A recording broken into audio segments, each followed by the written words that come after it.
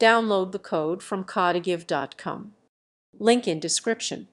Here's a summary of 6 notable JavaScript proposals that are currently under consideration. 1. Weak references.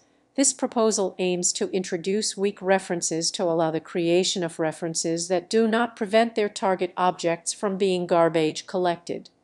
This can enhance memory management for large applications. Pattern matching inspired by functional programming languages.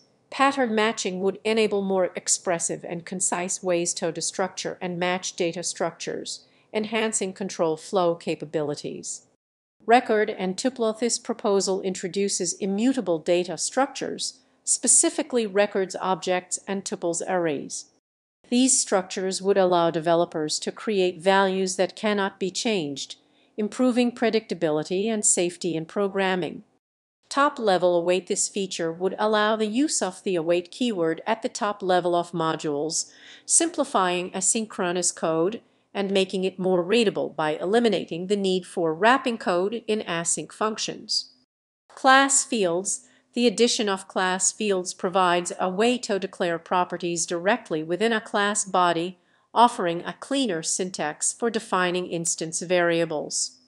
Decorators. This proposal introduces decorators as a way to modify or enhance classes and class methods. Decorators enable a more declarative approach to applying behavior, promoting code reusability and modularity.